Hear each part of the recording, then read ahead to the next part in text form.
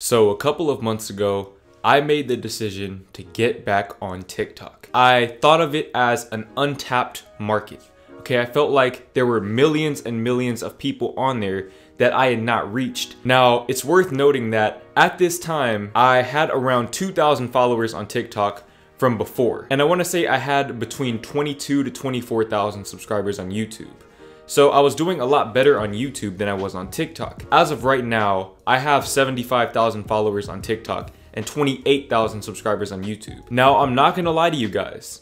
I feel like building my following that quickly on TikTok was a little bit detrimental to my YouTube growth. TikTok took up a lot of my time, and that is the first reason why TikTok is dangerous. Okay, TikTok is a problem in the sense that it is the easiest app to put away hours going through your feed. Now, if you're not really familiar with TikTok, they have this thing called a For You page. It's basically a bunch of content that has been picked by the algorithm to be shown specifically to you based on content that you've liked or interacted with in the past. Basically, you have an endless feed, okay? It is infinite, an endless feed of content that is suited for you, okay? It is catered specifically to you, and of course, there's a reason why they do this. They want to keep you on the app as long as possible. Now, obviously from a business perspective on their end, I definitely understand where they're coming from in doing that, but you have to understand as a consumer the dangers of participating in that. That's why it's very easy to get caught up spending hours and hours and hours on end watching the videos on your For You page. Okay, this is something that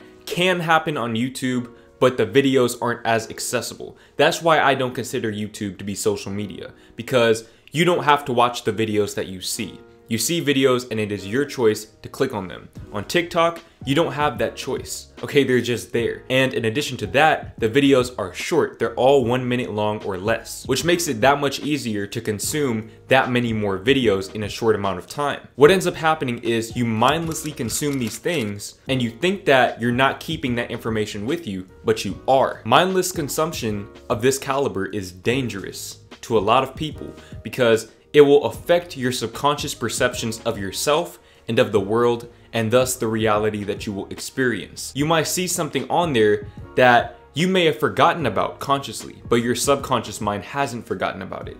And now you're wondering why you're feeling lonely, why you're feeling broke, why you're having trouble enjoying life. And not only that, but these short videos kill people's attention spans. A lot of children, a lot of younger people, which is the target demographic for TikTok, already have short attention spans as it is.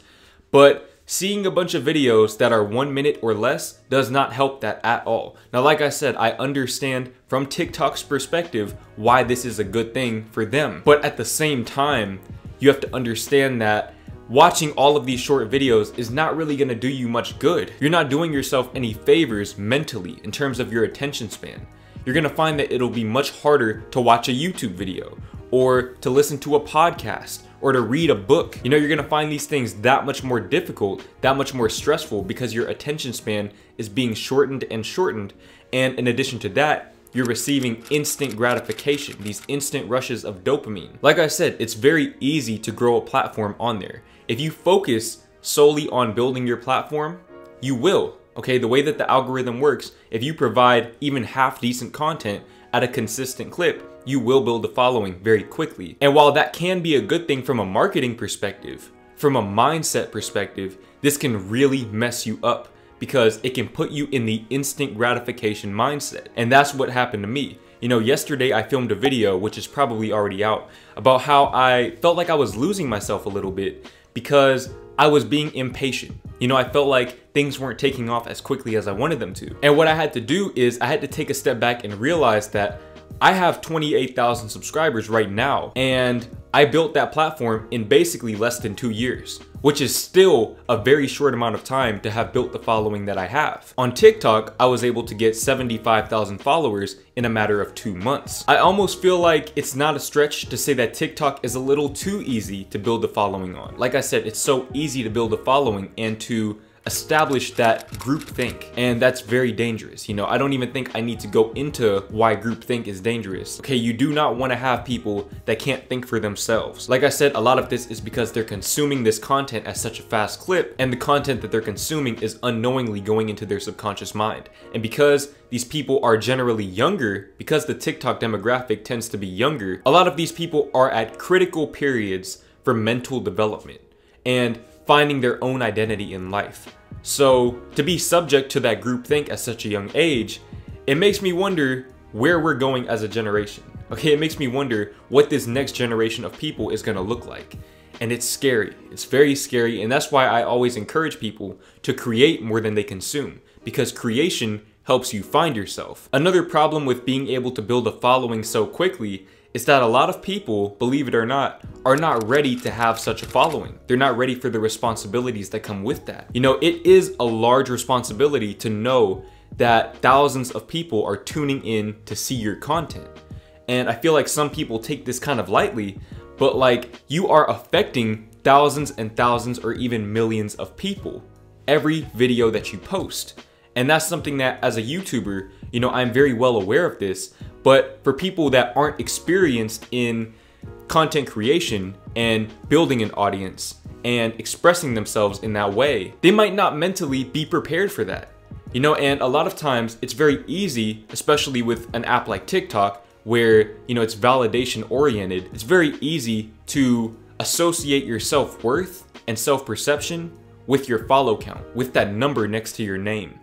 And that's a scary thought. It's a very scary thought, because just as quickly as you can build your platform can die. And that's one of the reasons why I wanted to make this video right now. I went from getting 500 followers a day to losing like 100 followers a day. And it's not like I got canceled, nothing like that happened. It's just overnight, my platform started dying down. This just goes to show you that just as quickly as it comes, it can go. And when you attach your self-worth to a follow count, and all of a sudden it's taken away from you like that, that can be very, very dangerous for your mental health. Now, luckily for me, I knew better. I knew going into making videos on TikTok that this wasn't gonna be something that had much longevity to it. Generally speaking, not only in business, but in life, when something comes very quickly, it usually won't stay for very long. So I had that mindset going into this, that TikTok was strictly a promotional tool. But a lot of people are not gonna have the presence of mind to understand what I understand.